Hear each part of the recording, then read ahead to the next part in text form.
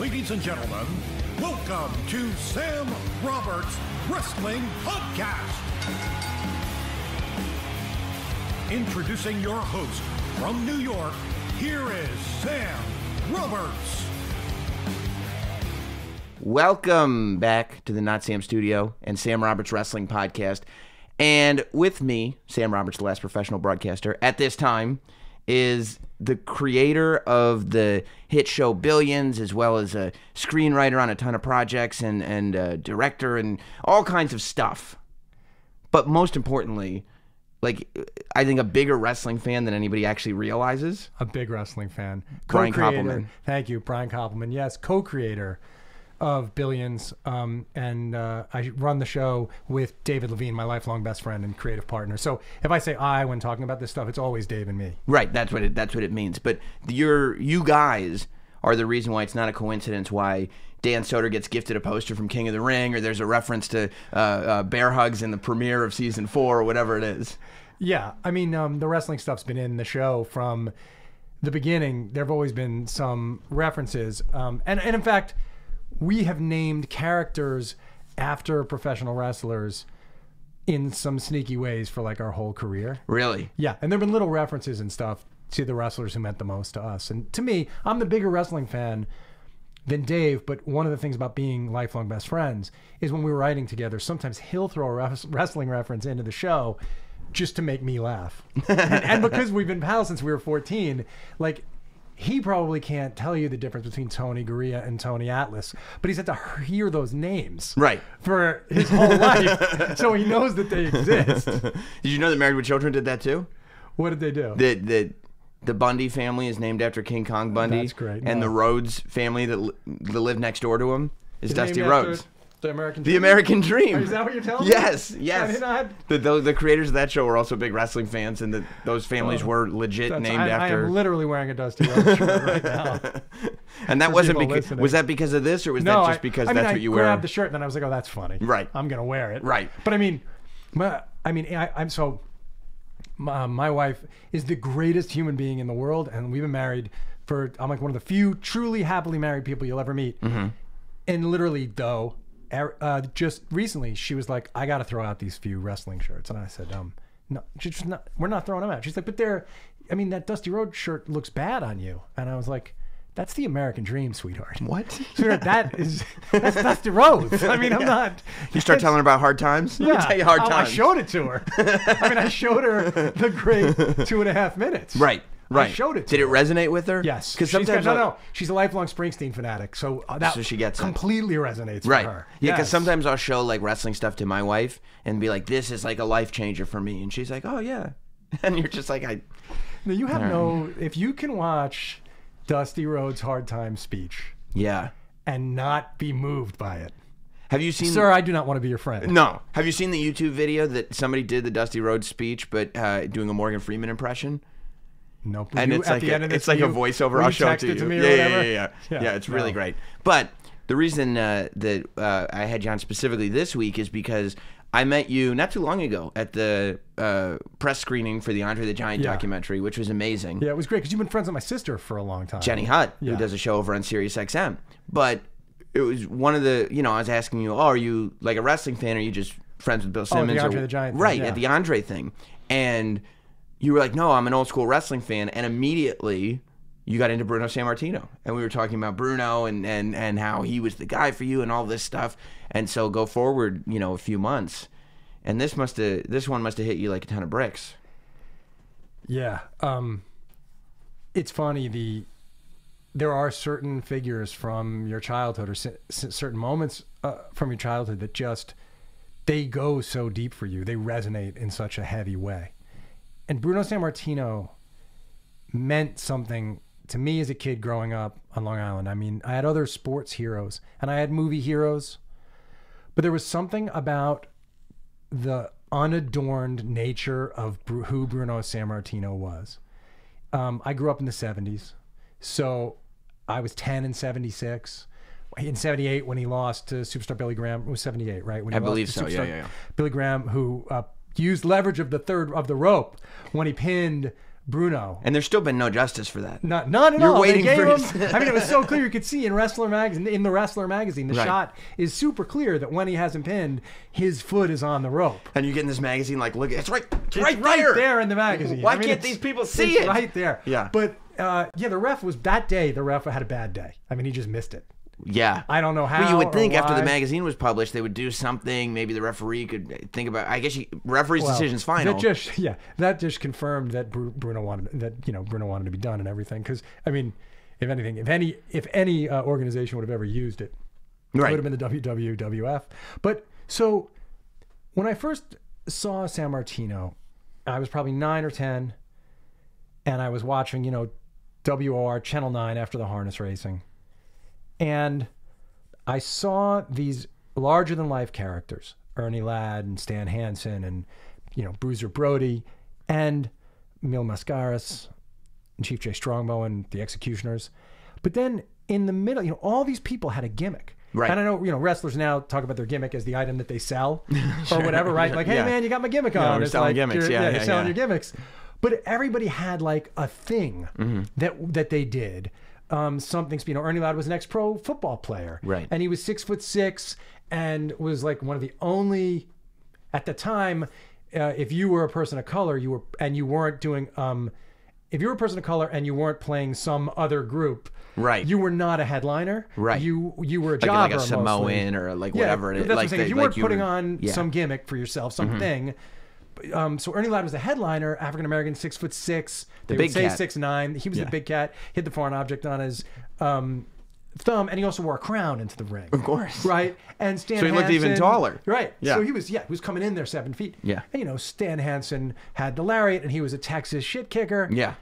And then you had Bruno, who had no shtick. Right. All the guy had was like, I'll tell you, Vince, I'm standing here and I'm going to beat this man. I'm not the smartest guy in the world, but I'm pretty tough.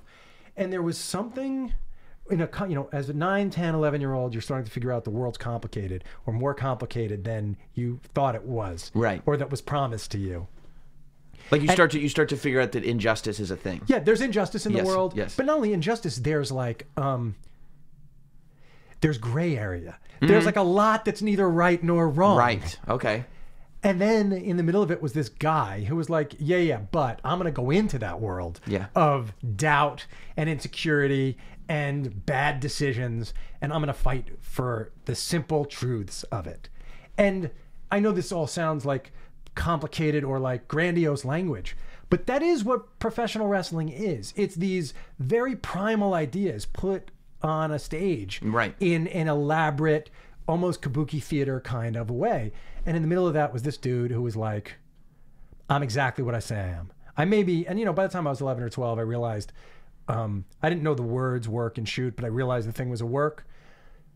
But I didn't care because I knew that guy had that big a heart. Like I didn't know the whole story then, I didn't know his family almost all got killed in the Holocaust. And none of this is wrestling lore. None of this is written by writers. It's real life. This is actual, the actual biographical details of Bruno Sammartino are that he came from Abruzzi, Italy. He was in a state of true physical starvation for over a year. He almost died. He lost, I think, 3 of his brothers and sisters. I think were there like 7 of them, and 3 died, and he came. And that was before they were hiding from the Nazis that they died, right? Well, they were hiding. I think they were hiding from the Nazis because they were hiding from the Nazis. Yeah. They somehow got here, and he was made fun of for being, it is like a superhero origin story, but this stuff's all been fact checked and it's true. Mm-hmm. He was an incredibly skinny, easily made fun of kid who found the gym. And in the gym, he worked, and he did become like the strongest guy in America. And that I think was also part of the appeal, was that he had this body where he's as big as a house, but there's something attainable about it. Like it still looked human, right? Yeah, because he wasn't, as you know, one of the reasons he left organized professional wrestling was he wouldn't take steroids. Right. So he just looked like big, but he wasn't like ripped. And it's not only that he wouldn't take them. They made him angry. Right. It's not just that he was like, hey, I don't want to do. He was like, he was an old school Italian guy who was like, get this reefer out of here. Right? I mean, he just didn't want any of that crap. Yes. It's just like he's like Don Corleone or something. Stop with that foolishness with that young girl. Right. Like he didn't want any of that stuff. Right. So He had a code that he lived by, and that's what it wasn't just him living by it. That's what he wanted around him. Yes. Right. He insisted upon it. You know? So you had this guy who was just like, I'm going to become the strongest. And then he fucking became the strongest. Right. And, you know, got... won all these powerlifting competitions, and then someone saw him and said, you should be a wrestler. And he was like, I don't know about this wrestling thing, but I'll try, you know. And then suddenly became... back to, I'm not the smartest man, but I think I can... And then, you know, he has this incredible rise.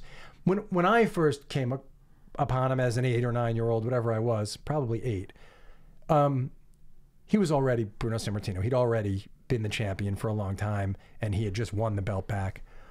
But I could sense, without even knowing, you could look in that guy's eyes and you knew he'd gotten himself here through like grit, determination, and sort of an immovability. Like he just put his feet in the ground and he said, I'm going to become this thing. And the great story. And he tells us, I know I'm on your great wrestling podcast, but I think the single best hour and a half of a wrestling podcast I've ever heard, and it's one of the best. I'm a podcaster too. I have a podcast called The Moment. We don't really talk wrestling that much, but it's a good podcast. But Colt Cabana interviewed Bruno for an hour and a half. Yeah. And by the way, you can plug Colt Cabana on this podcast till you're blue in the face. But that in that episode of the podcast, Bruno, for the first time ever himself, told the incredible story of how he became the champ. Yeah. And which is a rare thing because Bruno... He never broke so Bruno never broke kayfabe, and he still found a way to keep kayfabe in the story. It's brilliant. Which was brilliant, I think. But yes, that's another thing about Sammartino that you know, but I don't know if your audience understands that. How much does your audience understand about the kayfabe era of, like, how much do you talk about the kayfabe era, you know, and Carney speak and sort of why that? I think that I would say the majority of the audience, because we don't get super in-depth. This isn't like an educational. This is more just like we hang out with some wrestlers and fans, and then we talk about the current day product. I think that people know that it came from Carney days and kind of know what the words mean because they're all over the internet. But I would imagine that more people than I think don't really know how Carney this thing was. Well, yes. So the carnival the language comes from Carney, and even when we say that, like, none of us. Look, I'm 51, and I even wasn't really alive when carnivals worked the way carnivals worked at the beginning. Yeah. In the 1900s. I mean, it's going back from. It's con art. You should go watch the movie House of Games, which gives you some of the language. It's a great movie about modern day con artists, but. You know, if you would go to a carnival, you would go to a town, all the games in carnivals are rigged. Do people know that? Like, I would hope so. All carnival games are rigged. Even to this day, most are. And they would say, I mean, the story that I've always heard is that, like, the term mark for fan comes from, I always thought it was just it's just a derogatory term, whatever. But it is, somebody would put chalk on their hand. They would chalk mark you. And when they would find a guy who was a sucker and would play this game, pat him on the back and say, better luck next time. And then as he walked down the boardwalk, everybody saw the mark on his back and knew that guy's a mark. He's a sucker. To a sharp. Yeah. You know? And so the Carney language, when the wrestlers started going across the country, at first they wanted to wrestle, but then they realized, well, we can't beat the shit out of each other every night. Right. And so they came up with this idea that they were going to protect each other in the ring so that they could thrive and have this life. And they borrowed the language of Carney because they were wrestling in carnivals too. I mean, they were all intermingled in that culture. But what wrestlers believed for a very long time was that people would stop watching. That it was with a wink. Everyone knew that wrestling was fixed. Yeah. Even in the 60s and 50s and 40s. But that if you really told them, they would stop watching and they would think less of you and they wouldn't be able to believe the story. Well, yeah, I mean, you talk about that moment that you had where when you just said, you know, I was 11 or 12 and I saw Bruno lose the title and by then I kind of knew but didn't care. That is something that I think is lost on people that aren't fans, but even, I think, old school workers that didn't realize that fans don't care. Like, when I went to my first show, my parents told me I was 8. It was 1992. It was SummerSlam in England. And the seats were pretty close because my dad was working in an advertising agency, and at the last minute he had scored some, like, you know, whatever, 15th row, 12th row tickets or something. And they were worried because I was 8 and wrestling was my whole life. And they were like, he's going to get smartened up. He's going to see what's going on here, and he's not going to like this stuff anymore. And, like, I left that place, number one, no news, because I had never thought about whether it was or wasn't. And I was just sort of over the moon at seeing it up close and personal, because I don't think fans of this thing, because we, for the beginning of time, since we're tiny little kids, even if we think it's real, we get the entertainment aspect of it, and that never changes, right? Well, also, plus, these guys are so good at what they do that in the moment they convince you it's happening. Right. Look, I spent my life making movies and television shows. Right. They're not real. Right. I mean, dude, the dude on Billions, his voice doesn't even sound like that. Like Bobby Axelrod. In real life, he's a Brit. Right. I mean, it's crazy. And by the way, we're able to, on the same network, a couple years before that, he was a politician that might have been a terrorist. Like, we can accept that. Yes. On shows like that, and I think that most fans of wrestling realize that, we're getting the same thing, except also, it's especially in the 70s, when I grew up, I saw the president of the United States resign from office. Right. What wasn't rigged? Right. In the 70s, you start to realize, when I was growing up. Well, that's why I think wrestling fans know that it's all a lie. Right. Like, the smartest wrestling fans don't care because everything's a lie. It's all a work. Yeah. Whether you're watching the news, or whether you're watching the NFL, or whether you're watching Billions, or whether you're watching WWE, it's all a work. Yeah, there are moments of real human behavior and real human reaction that happen. But I mean, all you need to do really, and again, I'm sure this was something that most wrestling fans probably watch, but the movie, what is it, Above the Ropes or Beyond the Ropes? Beyond the Mat. Beyond the Mat. Beyond the Mat. I mean, you watch Beyond the Mat. Amazing. And that's all you need to know about how real it is. But right. But what I was going to say is that Bruno had something else going on with the kayfabe thing, and then I'll tell the story of how he became champion. But Bruno wouldn't break kayfabe because he knew that there were all these Italian immigrants and their kids who believed in his entire thing. Right. The story of Bruno Sammartino, the one guy fighting for good and for integrity and for right. The one guy who was never a heel. One guy who never, ever went back on his word. Bruno's word was his bond, right? And so he could not disappoint those people. Right, because in his mind, people find out it's a work and it's all a lie, right? Everything's, what did he stand for then? Right. If you knew who was going to win, that's right. What were you fighting against? And the ironic thing is, the whole story is still true. Like, he still had to fight his way. You hear about when he got blackballed from. Well, this is what I'm going to say. Yeah. Go ahead then. Well, no, this is the thing. Like, so the way Bruno Sammartino became champ is so he's the first time, and he died. This is how he beat Buddy Rogers in 1958, or 59. In 53 seconds, I think. What happened was, but before that, he comes to New York because this guy finds him and says, you should go be a wrestler. He starts wrestling, and he has a great gimmick. He lifts up, Vince McMahon Sr. realized this was the strongest guy in wrestling, and he has him lift up Haystacks Calhoun at Madison Square Garden. And the newspapers pick up on it, and it becomes a big story. And, even if Haystacks wasn't really 600 pounds. What? But he did, and even if Haystacks, helped him, he still had to hold Haystacks in the air. Right. And by the way, Haystacks wasn't 600 pounds, but he was pretty heavy. He was 400 pounds. Yeah, exactly. I mean, he was. Exactly. And Bruno lifted him up, and it was an incredible thing, and it got huge news coverage. And Buddy Rogers was the champ, and Buddy Rogers was insanely popular and could sell out the building. And Buddy Rogers started noticing that when Bruno would show up, he would get a bigger reaction from the crowd. He would get a bigger pop. The guys Bruno was fighting against would get more heat, and Buddy Rogers didn't like that. And he told Vince that he didn't want the guy fighting right before him on the cards. And Bruno couldn't live with that because Bruno had left his wife. He married young. He cared about his wife. If he's going to be on the road, it was so that he could earn a real living. And he knew the way to earn a real living was to be at the top of the card. Right. And so Buddy wanted him to either be the opening match or not be on the show. Or not be on the show. Gotcha. And Vince Sr. went along. Buddy was his champ. Of course. And they had a long history together. Right. Hey, was it true? I've asked a lot. Just stop for a second.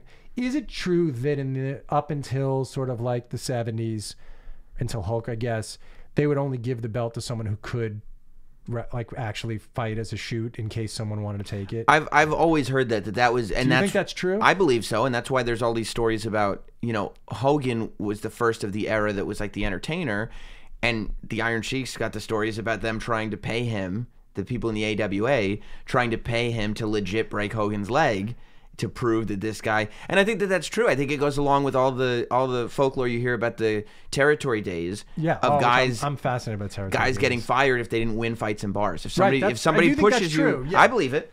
Because it goes back to what we were saying before. Because carny mentality was still, kayfabe was still real. Like, you had to push these guys as tough guys, and when you talk to them, when you see footage of them, like Harley Race was genuinely a tough guy. Exactly. Terry Funk was genuinely a tough guy, and the fans are afraid of him. You know what I mean? Like, and it's still a little that way in Japan. When a big guy goes into the audience in Japan, there's not a swarm of people like hitting him on the shoulder and stuff like that. If a heel goes into the crowd and starts swinging his arms, the Japan fans are running. Awesome. I didn't know that. No, because I took like my nephew and his friend to see Roman Reigns, and that guy's just so everyone there is now just so friendly. And and it gets to the point where you're like, I've watched shows, for better or worse, when a heel will say something to a kid or rip a sign or do something like that, and the kid will start crying. And like, I've watched it's main event like tag matches, right?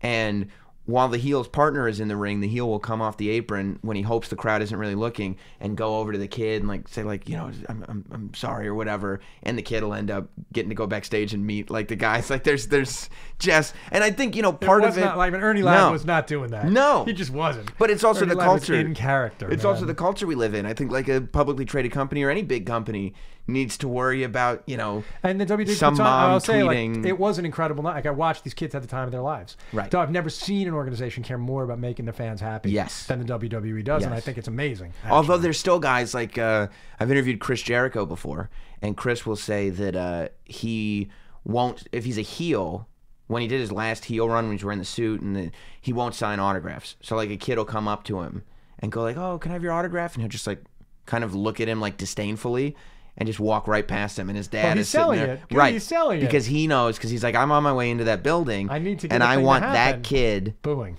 to boo me. And he goes, they wanted to sell t-shirts. No Jericho t-shirts if Jericho's a heel. Like, you know what I mean? Like, because I don't want people cheering for me in that building. Which becomes a more and more difficult thing to do as fans get smarter. That's super intense. So Bruno's on this card.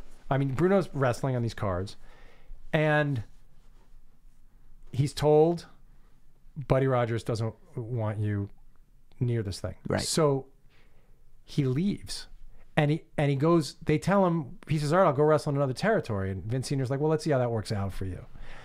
And he takes all his money, Bruno, and he doesn't really have very much. Mm-hmm. And this is another documented story. And he tries to rent a car, and he ends up hitchhiking, and he gets to California, where he's been promised that he's going to be able to wrestle in that territory, because there was no monolithic WWWF or WWE. Right. Or there were these territories. There was no big organization. But there was a code among the guys who ran the territories. Right. And it was a way to prevent these wrestlers from doing what they want. The wrestlers didn't really have independence. The territory owners had independence. Mm-hmm. But if a wrestler made a deal that he was in your territory, even if he didn't have a written contract, it was like the mob. Right. You couldn't leave. And so when Bruno got out west to wrestle and spent his last dollar to get there, he was blackballed. And what that means is Vince Sr. had called the guy who ran that territory and said, as a personal favor to me, don't wrestle Sammartino. And who was the biggest star in the West Coast at this time? Probably Freddie Blassie. That was like around then. Sure. Yeah. Freddie Blassie's a little older than Bruno, but yes, he would have been big out west. And probably Mil Mascaras coming up from from Mexico. From Mexico, right? And so he gets sent back from the West Coast, because the deal was, right, if the guy who ran the West Coast would have let Bruno wrestle, then Vince Sr. would have felt free to steal any of his guys and wrestle them in his territory. Right, you got to have cooperation. So they had to make these deals with each other. Yeah. But the result of it was Sammartino's out there on the West Coast and blackballed. And then he hears about a guy like in Cincinnati, and he goes to Cincinnati, and that guy blackballs him.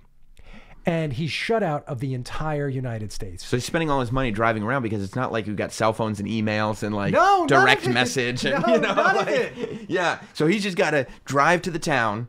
It takes days to get there. No money. And he can't call his wife from a payphone. Right. Then he can't call his wife again for, 3 days. And he gets there. Last his wife heard, it's like, okay, I'm going to California to wrestle. A week later, he's like, no, I'm blackballed in California. In fact, I'm in Cincinnati and I can't wrestle. Yeah, exactly. So he goes up to Montreal.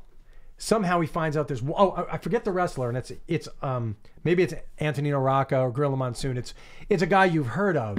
Basically said to Bruno, I'll make a call for you to this guy in Montreal. And Bruno meets this guy in Montreal, and the guy says, all right, you can wrestle for me. I don't like this idea of these people blackballing you. But if I do this, you have to wrestle for me. I'm going to make this happen for you. You have to show up twice a week. You have to wrestle for me twice a week, no matter what, in the building. So 3 times a week or whatever the thing was. Yeah. And Bruno's like, if you do this for me, I'm committed to you. I'll do it. Because that was Bruno. That was Bruno Sammartino. And he does it. And what Bruno knew and what Buddy Rogers was afraid of turned out to be true, which was the moment he stepped into a ring. It doesn't matter if it's a Canadian crowd or a Japanese crowd or a European crowd or a New York crowd. Everybody loves him. He's getting over. He had the magic. Yeah. He just had the magic. It wasn't a particular set of writers. It wasn't a particular storyline. It was what that guy brought into the ring with him. So he know this isn't a New York thing because he was the New York guy. This isn't a New York thing. No, yeah, he was from Pittsburgh, but then Right. Italy to Pittsburgh. This isn't an East Coast but it's thing. not. Yeah. He went into the ring in Montreal and immediately started selling out the buildings, the arenas, killing it. And Vince Sr. got word of this happening and tried to entice Bruno to come back. And Bruno said, only if you make me the champ. And he said, well, Buddy won't do it. And he said, well, I don't care. I gotta know I'm going to be the champ. Because, like you said, he's going to make a living. Yeah. And if he's got the ability to headline, he should be headlining. I have to headline. They want to see me. I'll sell the building. Yeah. Make me champ. Yeah. Vince says, I can't. Bruno says, well, I'm not coming. And besides, you blackballed me. I'll take the black ball off. You can. All right, but listen, I'm not coming. Right. Champ. So finally, Bruno's so big, and Vince Sr.'s feeling the sense of embarrassment. I had this guy, and the guy's destroying it in Canada, and he's going from Montreal, and he's driving to Pittsburgh like every 2 weeks to see his wife, and then driving back to Montreal. And finally, his wife's still in Pittsburgh. Yeah, still never left. Pittsburgh. Never left. That's amazing. And it says, finally, Vince Sr. says, okay, and this is where it's great because Bruno keeps kayfabe. Okay, you're going to be the champ, but I can't get Buddy to go. I don't know that Buddy's going to go along with it. And the story, as Bruno says it is, they set the match, Shea Stadium, I think, and he comes back to wrestle Buddy Rogers, and they facing each other, and it's clear to Bruno right away that Buddy doesn't want to do it. So Bruno supposedly says to him, it can go hard or it can go easy, and Buddy sort of says, take your best shot, and in 53 seconds... Do you believe it? Do you believe that Bruno won? I have to believe it. Well, here's the thing, right? What Bruno did was, by dint of his own will, and he tells the story much better than I'm telling it, but imagine just for a second, put yourself in the car. He could have earned an okay living just staying there and waiting it out. In 3 years of just being in New York, eventually... he would have gotten that. That's the way wrestling works, right? Yeah. And it kind of becomes undeniable but this anyway. guy had his will. Yeah.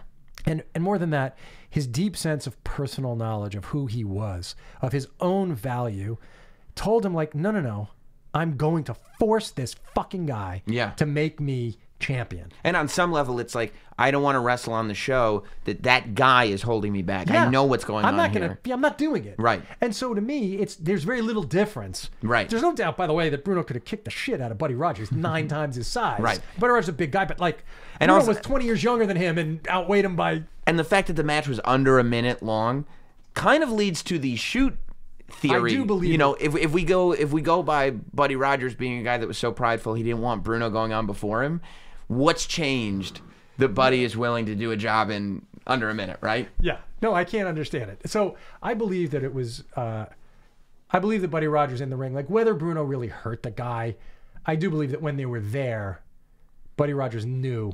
Yeah. He wasn't walking out of the ring as the champ. And Buddy could have been like, well, screw this. Yeah. I'll just take the dive right now. If you're going to beat me, just beat me. I'll go home. But it doesn't matter because it was a shoot because Bruno demanded it. I mean, you never hear that story. So the story is a shoot in the sense that like Buddy didn't want to give him the title. He didn't. And Vince Sr. really didn't want to give him the title. He forced it. Yes. So to me, the story itself is a shoot. The guy was like, I'm going to... Because like, if you read Foley's book is one of my... Mick Foley's first book is like one of the great memoirs of like our time. Yeah. And maybe the best book about wrestling ever because... It's the book I give to... Or I would give it to girlfriends. I gave it to my wife. People who don't understand. Did that make it that much longer before they would like hook up with you? You give them a wrestling book? Is that you just added 2 weeks on to the whole thing, basically? But that's the like, I need you to understand this world. Yes. And this is the book. Because what is amazing to me about that book is it is the one document that shows you, like, exactly what it costs these guys emotionally, exactly how much it means to them to know that the business has recognized and rewarded them as the champion. Because every guy in wrestling, and that's why the whole thing, you can say it is a shoot, because it's really hard to become Tom Cruise in the world. Right. It's really hard to become George Clooney. It's really hard to become Julia Roberts. Like, if you can find a way. And those people, by the way, all really did it, regardless of if their movies are scripted. Like, they all really did it. They had to, like, leave their house in Oklahoma. Yeah. And, you know, or Tom Cruise in Jersey, or George, where, you know, and they had to leave their home, Indiana, I guess, with George. They had to, like, leave their home and, like, get in a car and go to Hollywood and be like, well, I think I'm special. Prove to these casting directors, then prove to the writers, and prove to the directors and the producers and the money guys. The audience had to come. Yep. And then someone had to say, all right, I'm going to give this guy a shot at being Ethan Hunt in Mission Impossible. Like, you know, this whole thing has to happen. So Foley's book, when Foley got to be champ, and to me, that's the other great, the closest to Bruno to me is Foley. Because he wasn't supposed to be a champion. He was barely supposed to be in the WWE. We'll put a mask on him. Right. I mean, none of this was supposed to happen for him. Vince doesn't put the guy with the sock in, you know, as the headliner in the WWE. Right. But also by the force of this guy just being like, I'm not going to stop. Right. It's, for me, one of the most inspiring show business books ever. That's great. Yeah. If you think about what that book is. Yeah. Because Foley, and I'm sure you know him well. I know Mick a little bit, and I love him. He's just like the guy in the book. 100%. 100%. He's exactly who he presents himself as. Yes, absolutely. What do you think it was about Bruno that made it so you didn't have that kind of typical I'm a kid rebellion? Like, Bruno was a good guy, and he made it so everybody was cheering for him. And even in the 70s and 80s, I mean, I know Hulk Hogan had that thing, but Hulk Hogan was loved by small children. Bruno was loved by small children, but also men. No, like, men. you know, teenagers like you, but also full adults, like your dad would have loved him. What was it about Bruno that made it so that you actually liked this I think you got to look squeaky clean guy? You got to look at the era. That wasn't really an era where wrestling had figured out that the anti-hero would be cheered for also.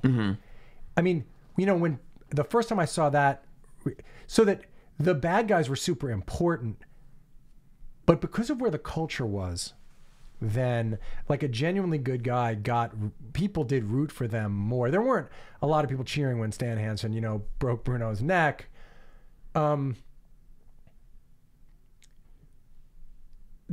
Your question's really smart, but I believe in the WWF. So Terry Funk was cheered for and Ric Flair was cheered for, but somehow in the East Coast, the bad guys weren't really. So those guys were in the middle of the country in the West, right? They were cheered for, but somehow in the WWF, the way it was structured, the bad guys like the Executioners, or like I said, you know, Ernie Ladd, there would be a small group of people cheering for them.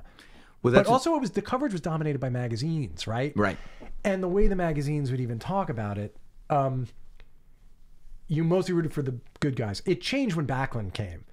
2 years. So when Backlund came in the beginning, young kids, 11, I rooted for Backlund. 14-year-olds hated him. Right. And that's when it started to kind of switch. So the difference between Bruno and Bob Backlund is Bob Backlund seemed like he never had to fight for anything. He was a squeaky clean college wrestler from Florida, right? Was that where he's from? Or he wrestled in Florida? Right. I think he came up from Florida. That's what they sold him as at the time. Sure. He looked like... you know, he wrestled in high school. He was probably beat people up in high school. Then he kind of presented himself as this squeaky clean dude.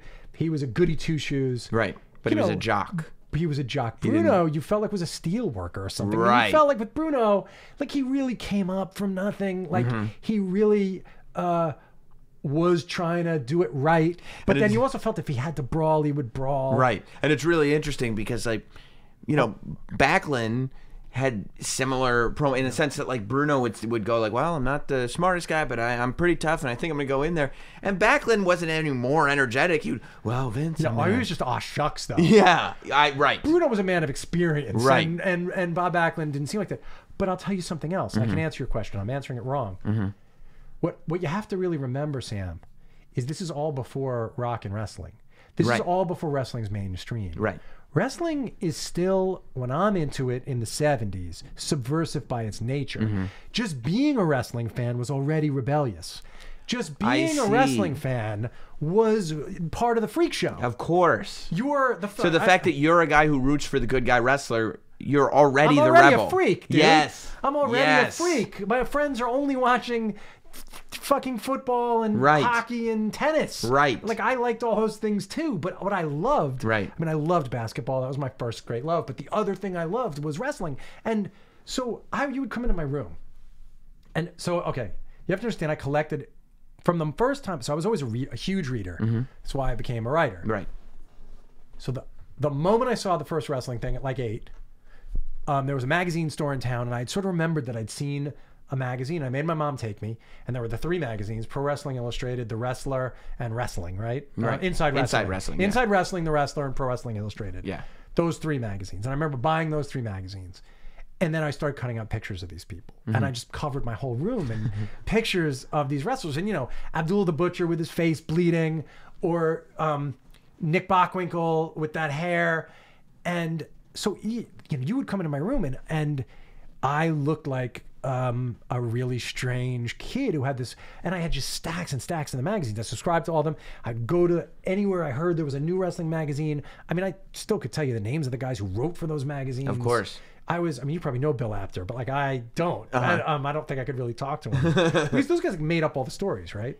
Yeah. Did they just totally make them up? Oh, that I don't. Did they must have made up all this. They didn't really sit and have an interview with. Well, it's interesting because a lot of those guys, like the George, I always get Napolitano. Yeah. I was actually I flew to WrestleMania with him, and so I was talking to him in the airport. It's the first time I'd actually had a conversation with him. But I mean, there were guys that would travel place to place, and this idea, I think there were more kayfabe interviews happening than you think. That actual interviews as opposed to like right. It always, but I'm sure a lot of it was also like, okay, I get. When they would talk about Dusty Rhodes wakes up, he gets on his motorcycle. Well, yeah, all this stuff. Of course, it's all just like them. Like they have to fill. Because picture being those. I always wanted to make a show about those guys. Just to report. Oh, the '70s wrestling magazine writers. Magazine writers, like so great. Picture like their day. Yeah. Like, what do? You get how many cigarettes they smoke? I had to get out of bed and they're like, fuck, I gotta feel like. And back then magazines were thick because like there were lots of ads. Yeah. There was no television really. There were 3 stations and no cable. But it was coverage of. I mean, I'm so glad that I grew up. That there was still I grew up in the 80s and 90s, so I feel like I was the last generation of magazines. You got a little of it. But but it was mostly by then it was all over television. But so you could only watch wrestling on midnight. Okay, we didn't have cable, so. Like, and my dad was successful. It wasn't like, I'm not going to pay it. There was no cable in our... And it was territories, right? So there was all this wrestling going on that you never... We would go to Florida to visit my grandparents. Right. And everyone would go out to go to a pool. And all I would do was turn the UHF channels. I would sit there in my grandparents' kitchen alone, just turning channels to try to find UHF wrestling. Yeah. And all I wanted to see was just a glimpse of Dusty Rhodes. Because he barely came to the East Coast. Right. You couldn't see these guys. So, anyway, by its nature... wrestling and it wasn't, a lot of my friends weren't into it, so all I had was this. There was no message board that I could write about. Of course, it didn't exist. No.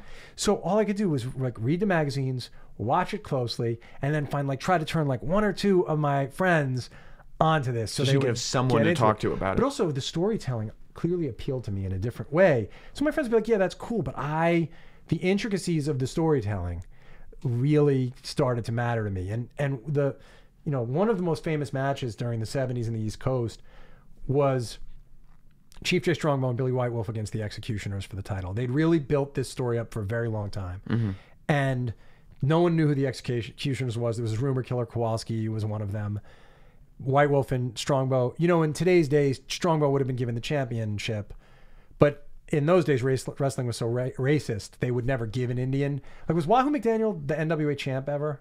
That I don't know. I don't think he... I know. Yeah. But they wouldn't give the belt to... No, right. an American Indian character. Because that's what he was doing. He wasn't the champion. He was the Native American character. And then he was the... But they would give the tag team... They would give minorities the tag team belt. Sure. And a lot of the time minorities had the tag team belt. Right. But they were like my other... Chief Jay Strongbow and Billy White Wolf. I loved them. They fought the Executioners. And... they were winning. They won the match. And this is the first time this ever happened. A third executioner showed up. Mm-hmm. And do you know this thing? Came from under the ring. Yeah. And it was Killer Kowalski. And then the ref didn't know, and it was the third executioner. But I was so into the storytelling. I remember I thought about that match and how they thought to do it for such a long time afterwards. Because I was like... Which is so funny because like when I'm a little kid... And I remember it blew my mind. And it made me think that WrestleMania 9 was one of the great WrestleManias of all time. Exact same thing. It was Doink versus Crush. And out of nowhere, you never would have thought another Doink comes out from under the ring. And it was just like, it was mind-blowing storytelling to me. Did you later learn that was the Executioners first? Did you know that the Executioners did that first? No, not until much later. Much later I realized that had gone on, yeah. Yes. But at that moment, I was like, that's never, nothing like that has ever been done before. No, that's the thing. Yeah, it's a mind-blowing thing when they first unspool that in front of you. But yeah, at the top of it, and also because Bruno was the champ for so long, that's the other thing. He was the constant. And they were very good at making the bad guys. Part of the one thing about the kayfabe era that was clearly better, that you cannot recapture, is that the bad guys were really bad. I love that. So that is different, right? Yes. Because now we know, other than, yes, Jericho might play it off, but honestly, it's too much information out there. We know Chris Jericho.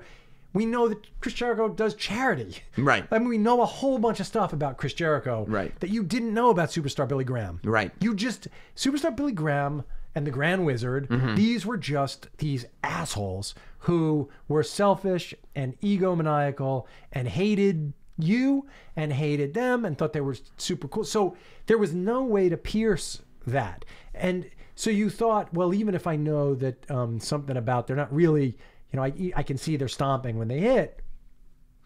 These guys are bad dudes. Yes.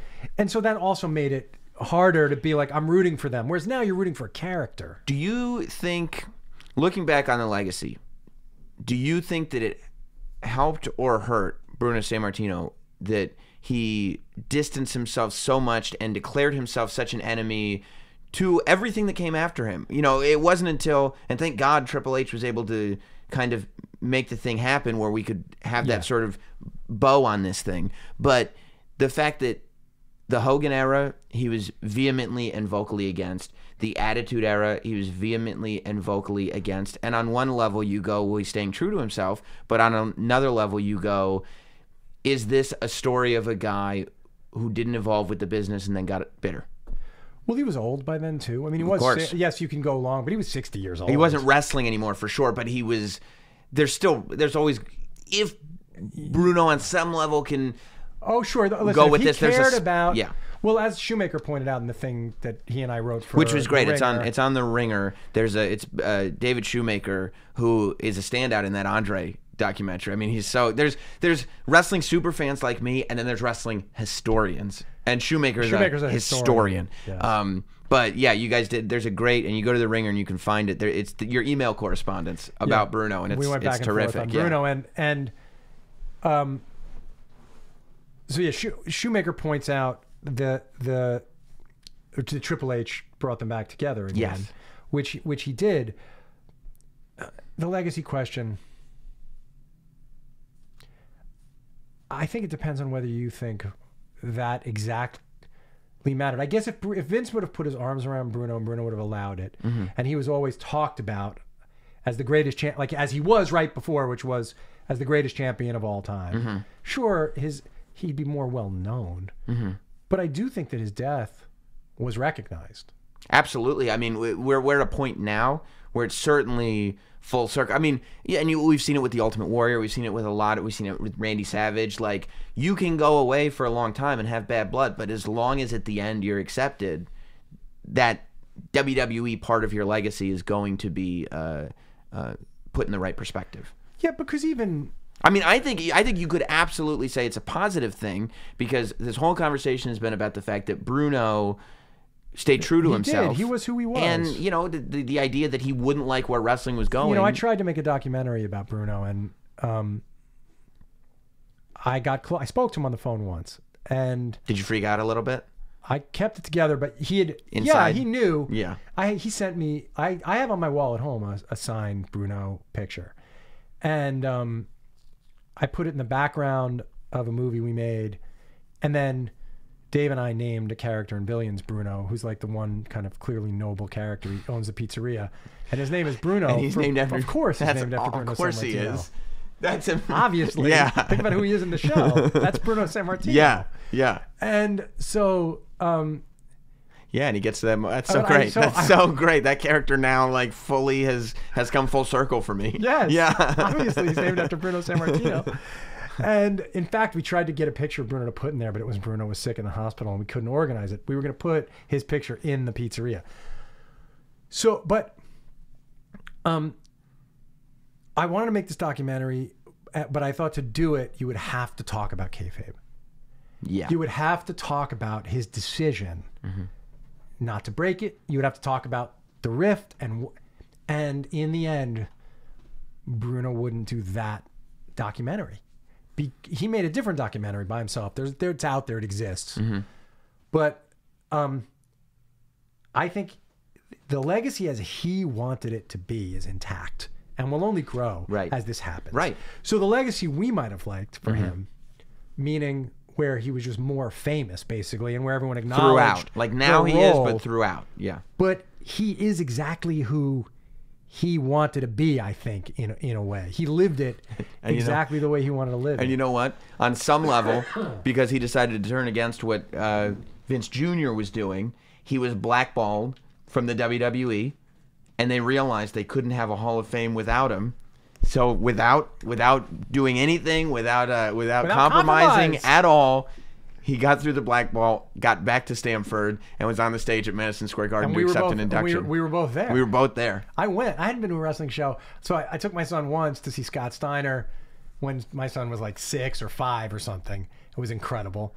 But by that time, I'd basically checked. That era of wrestling wasn't that interesting to me. I mean, it was fun to watch.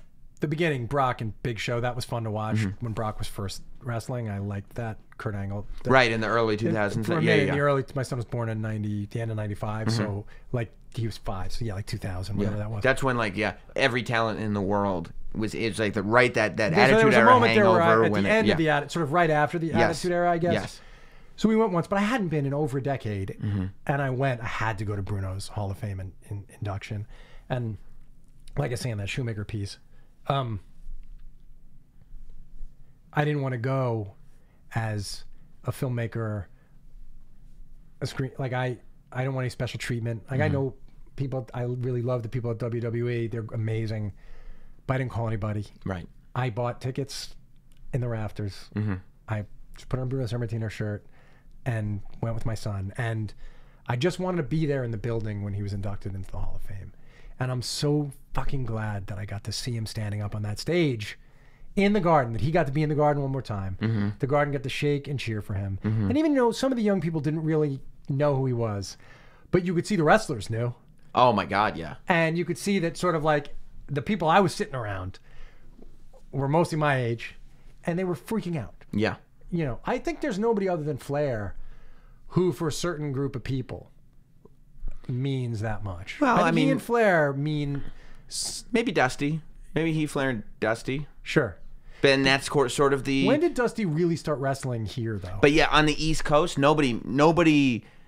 I don't even think Flair. But Flair put in the time here, finally. Yeah. I mean, he did, but still, like, I still. Yes, he's not Bruno. Bruno was the guy on the East Coast. Yes. And he was such the guy that he did what Flair and Dusty did, which is take those local reputations and become a national star. And international. He's in Canada too. You know what I mean? Like Japan those and all that stuff. So yeah, I mean I think that especially the fact that they were at Madison Square Garden, and that may be the only time in the Hall of Fame, because WrestleMania is coming back to New York or to New Jersey next year, but they're doing Hall of Fame at the Barclays. So the fact that the one Hall of Fame ceremony that was at Madison Square Garden was Bruno's headlining year, it doesn't get much better than that. No, it really doesn't.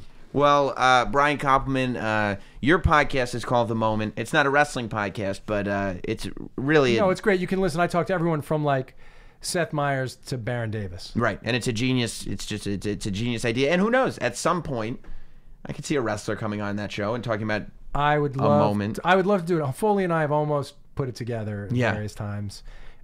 Yes, that's a great. There are people I would love to talk to for sure. Cool, And man. Dusty, but the fact that Dusty and Bruno are gone, I know. it's really strange. Yeah. It's Yeah. go watch some promos that Bruno did, and go watch some promos. And I mean, it's that great Dusty timing. did. All the WWF All-Star stuff just showed up on the network. So you can see all that. You stuff can watch. I think there's like 2 years of it or something, but that was finally added to the like territories section of the WWE network. So yeah, I mean, check all that out. And on my action figure shelf over there, thanks to that Hall of Fame deal, they did put out a Bruno. I action have figure. it. You do. It was bought for me as a gift. It's in my office. Good, excellent.